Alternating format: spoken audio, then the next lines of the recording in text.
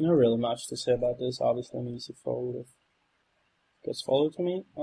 Yeah, Sergey Barrison again. Like, seems to be obviously he could just have hands, but seems to be picking up really well and just how wide Mormon is actually opening, or at least seems to be opening. I haven't seen Mormon's cards, but like just by the frequency of his raises, it seems pretty clear that he's opening a ton of hands. And Sergey Barrison has picked up on that. It seems pretty well, even though like he's shoving 10 times Mormon's bet, like he's picking up a lot of chips when Mormon folds. He's picking up like, if Mormon makes it 15k, he's picking up like 30k each time, which is just absolutely huge with a stack like that. So definitely seems to be very aware of what's going on with Sergey Barrison. And Mormon opens again, obviously.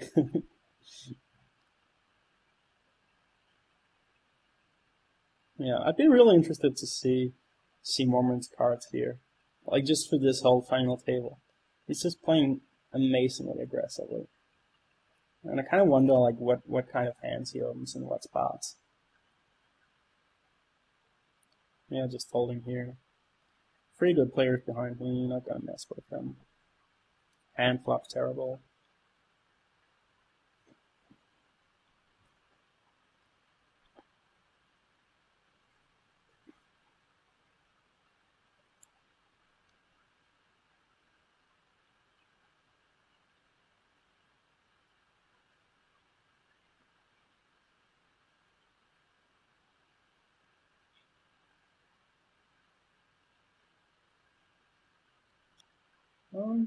Yeah, this could potentially get interesting. Yeah, because this is the kind of flop where Ronald Growler limps in and Mormon checks. Like, this is the kind of flop I expect to hit both of them fairly hard. Like, just low ballers like that, and especially with a flush draw as well, could easily generate some action. And like, they could honestly, I'm not even gonna try to bother to guess what kind of hands they have, because it's such a wide range.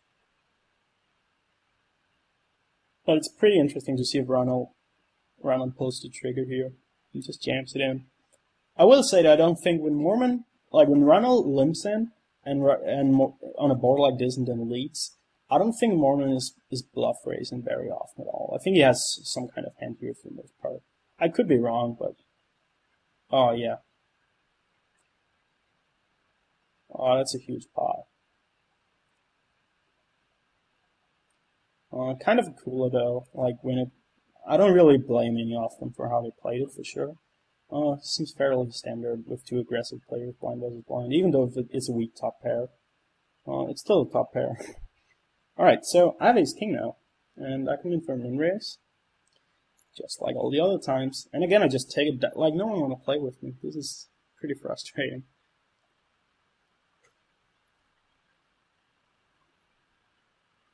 King jack off here. Just gonna open it again, I assume. Yep. Now this time I hope people don't play back at me, because they should have done that before when I had ace king and ace queen. If someone 3-bets here, that would be pretty awkward. Filling the blanks jam, it would be pretty awkward as well, but given how tight he has played, I would probably have to fold it. Feel really gross about it. I'm not sure actually. I could afford to call. Yeah, that would be pretty close. Alright, either way, didn't happen.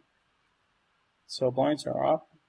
Fighting chicken, open jamming the button, which, while not certain, is a good indication that he knows what he's doing. People who make big open shoves, especially this deep in a tournament, it's usually a good indicator that they're a decent, competent player. You rarely see more inexperienced players do that.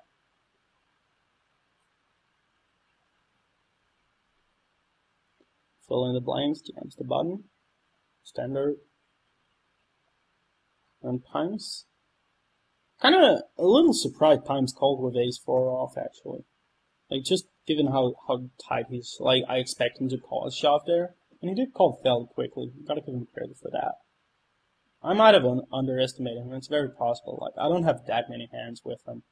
I'm just going from, like, what I've seen him, my intuition tells me. Alright, Mormon opens again, and unfortunately I can't shove on him.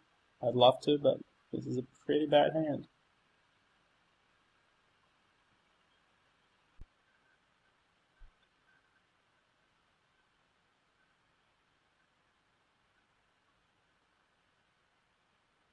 Yeah, Mormon opens. We have a trashy hand again. Kind of wish we had like I'm not even asking for like great hands against him, but like instead of like queen deuce and eight deuce offsuit, if I just had like kind of a hand like this, like a king 10 suited hand, a six, like a middle pair, a suited ace, like something where it could reasonably reshift against him and feel okay about it, that would be great. Alright, so here we have, this is a pretty interesting spot. He just free axes like he always does. Times, and I have king 10 suited on the bottom. I feel like this is somewhat close, but I definitely, yeah, I folded here. Looking back at that, I'm not happy with that play at all. I definitely feel like that was a clear, well, not super clear, but I definitely feel like, given the way he has played, I feel like that was a shot for sure. I messed up on that one. Another thing to consider if I shove on him there is like, even though he made that call with ace forward before versus the button, like he's not that likely to call me. I feel like just because if I double through him, like it's gonna put a significant dent in his stack. He's gonna be at the short stack or close to it. I feel like that kind of player will value that a lot, and it just seems, yeah, I really messed that one up. Man, angry about that now. Oh well. I guess that's the good thing about watching my own play. I can help remove some of my own leads as well. I even had the courage to set them all in, just for some reason I ended up folding. Can't really explain it. Alright, gotta move on. Mormon Fighting Chicken has been playing blind versus blind like the last 3 times or something. This is ridiculous. But Mormon takes it down. So one for the good guys. Alright, so here I have Jack 10 off. I feel like this is a pretty good spot to open, like just with a min raise. Like for like it doesn't against with so many good players behind, it doesn't matter a ton that I have 10 Jack off instead of like say deuce 7 off, because there I'm gonna call that often. But if Sergey Beresin does decide to like just defend his big blind, it flops really well. And the other thing is that if someone either free bets me or just shoves it in my face, I can easily fold. Like it's not like there are any of the stacks that's like 11 or 12 big blind. I would sort of have to fold, but almost be priced in kind of, and people would know I would be opening really wide. Here I can just open, and if someone reads it, just dump it easily.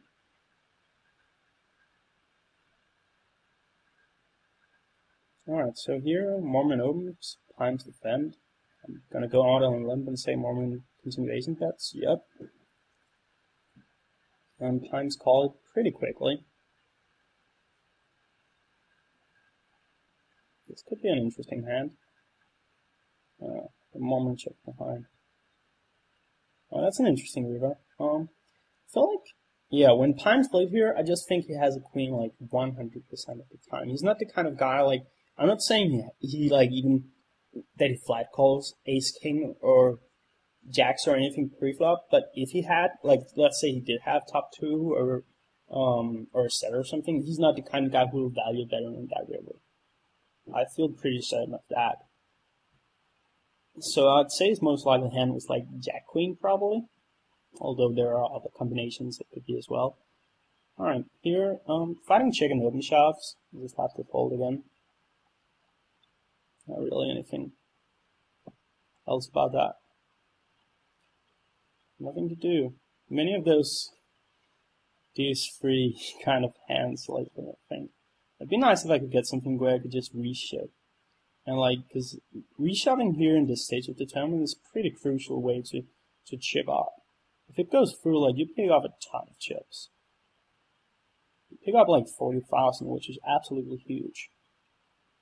But I just haven't had the hands, unfortunately.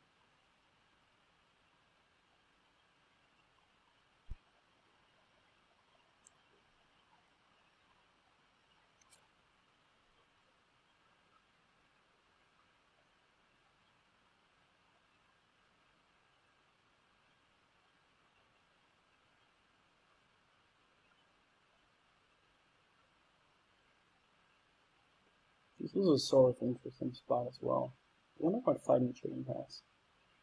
Huh. I'd expect him to continuation bet most of his strong hands, but I'd also consider that he would like continuation bet most of his bluffs as well. So either he had something in the middle or he just slow played. I guess that's possible. Seems like a pretty bad spot to do it there. All right, moving on.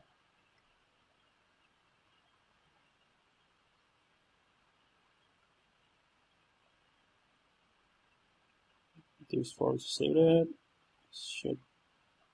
Yeah, I would have folded that anyways, even if it was folded to me.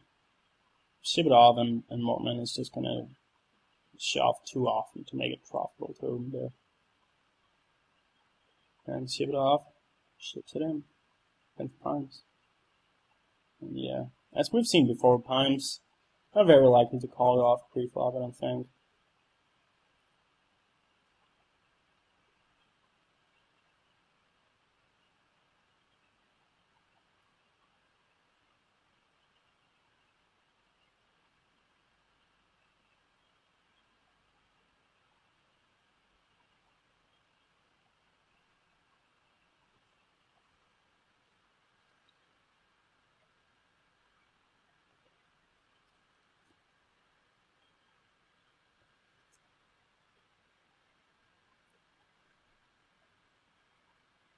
Yeah, as you can see, like, a lot of the spots here with so many good players at the table are just someone opens and someone reshoves, and or like someone shoves over you, and either you have a hand like where you feel you can call or you can't. So a lot of it at this point is just comes down to like knowing what hands you can open, what hands you can shove with, and what hands you can call a shove with.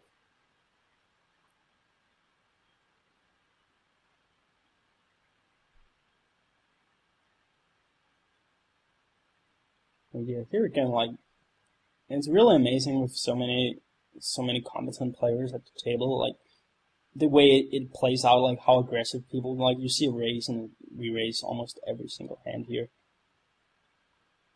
There would be a lot of, like, I've been on a lot of final tables with significantly weaker players where like you would see a ton of flops and like a lot of passive players. You just don't see that here. It really is a tough 100 rebuy final table.